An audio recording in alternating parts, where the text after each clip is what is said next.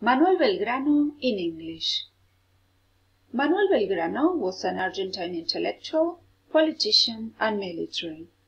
He was born on June 3, 1770, in Buenos Aires, Argentina today. His mother was María Josefa González Casero, and his father was a Genoese merchant known as Domingo Belgrano y Pérez. Belgrano had 15 siblings. During adolescence, Manuel Belgrano attended the actual Colegio Nacional de Buenos Aires. There, he took classes in Latin and learned about theology and philosophy. In 1786, Belgrano traveled to Spain.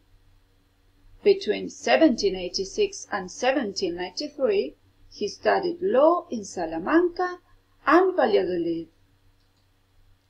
In 1794, Belgrano was elected perpetual secretary of the Commerce Consulate of Buenos Aires. From his role, he promoted free trade ideas, industry, and agricultural improvement. Besides, he created commercial and nautical schools.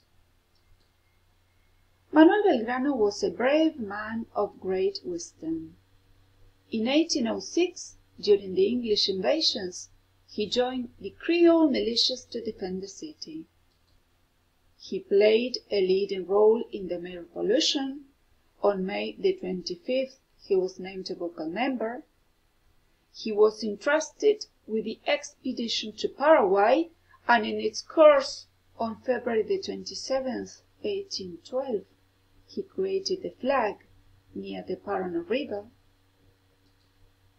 In the north, he led the heroic exodus of the Jujuy people and achieved the great victories of Tucumán and Salta.